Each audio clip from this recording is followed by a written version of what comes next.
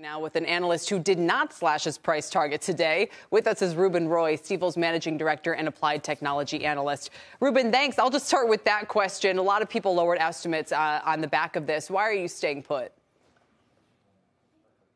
Well, hi. Thanks for having me. Well, we did lower estimates quite materially like the rest of the street. Pretty shocking guidance, as you've seen. My price target was at 28, and we're keeping it there because I think while we're not at a bottom yet, I think we're in a bottoming process.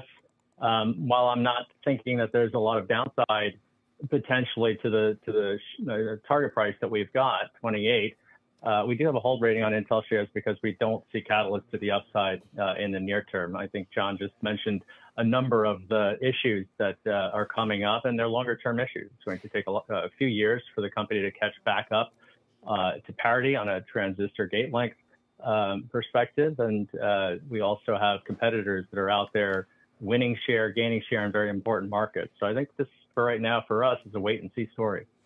You know, we do have to bring up the government's involvement here. Is it helping or hurting Intel's prospects?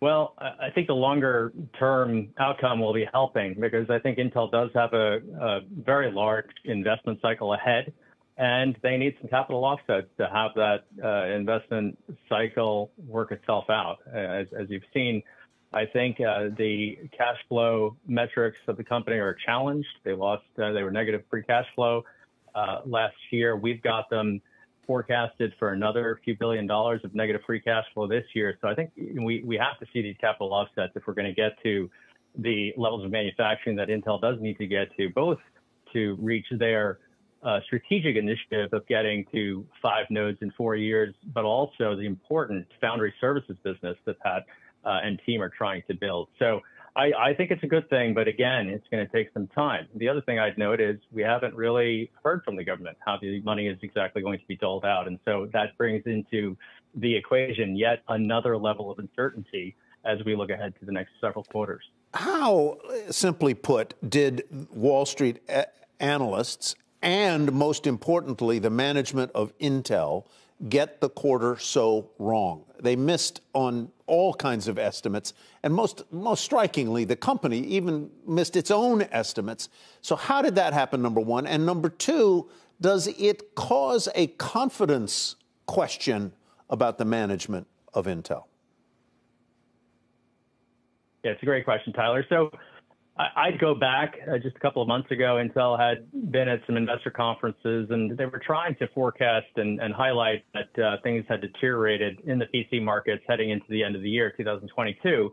And at that time, Intel had said, look, Q1, which they hadn't given official guidance for, but they did tell investors that Q1 was shaping up to be at best seasonal, and seasonal is down mid-single digits typically. For a first quarter of the calendar year. What ended up happening is the revenues are going to range from down 18 to 20%.